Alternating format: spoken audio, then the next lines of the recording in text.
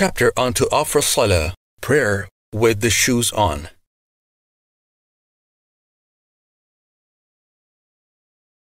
Narrated Abu Maslama Sa'id bin Yazid al-Asdi saying, I asked Anas bin Malik whether the Prophet, peace be upon him, had ever offered salah, prayer, with his shoes on.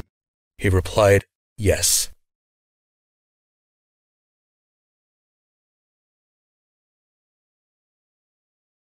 Chapter on to offer salah, prayer, wearing khuf, leather socks.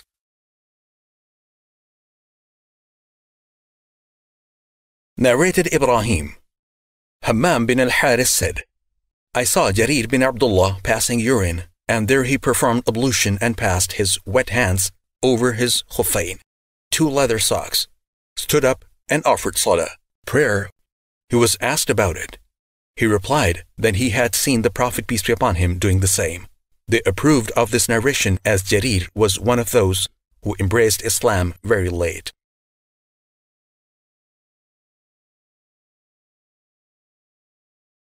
Narrated Al-Mughira bin Shu'bah, may Allah be pleased with him, I helped the Prophet, peace be upon him, in performing ablution, and he passed his wet hands over his khuffayn, 2 leather socks, and prayed.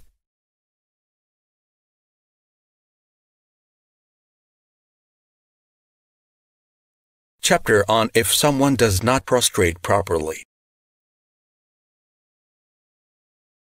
Narrated Hudhayfa that he saw a person bowing and prostrating imperfectly. When he finished his salah, prayer, Hudhayfa told him that he had not offered salah. The sub-narrator added, I think that Hudhayfa also said, were you to die, you would die on a sunnah, legal way, other than that of Muhammad, peace be upon him.